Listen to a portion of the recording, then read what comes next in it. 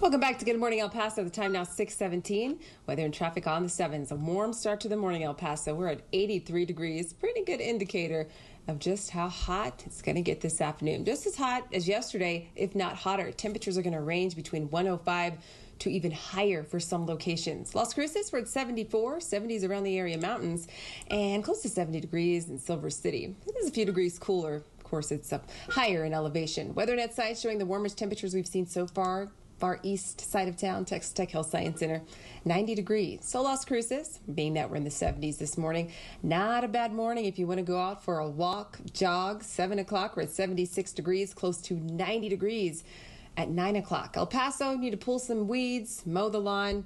Not a bad morning, close to 80 degrees though. So just take your water bottle out there.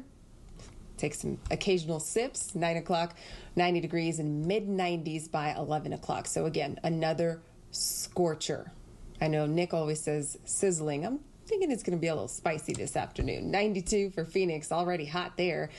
High pressure really just cranking up the heat across the desert southwest. 107, that's high I'm forecasting for this afternoon, and not far behind that record that was set back in 1979 of 110. So there's that ridge of high pressure. It was parked over our region. It has now shifted toward Arizona, but still cranking up the heat for us. Now, our future track computer model does show very slim rain chances really throughout the rest of the week into the weekend. I still have a slight chance for rain each afternoon.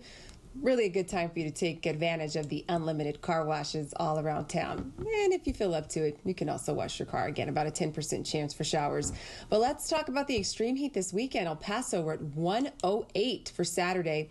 So if you are sitting poolside with your family, wear a hat, sunscreen, and make sure you stay hydrated. Las Cruces, 105, so very hot for you all as well. The heat sticks around through Sunday.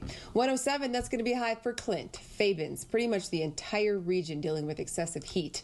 107 for Fort Bliss, so it will be hotter than it was yesterday. Extremely hot through the weekend, and does not look like we'll see a cool down until Wednesday, still running above the average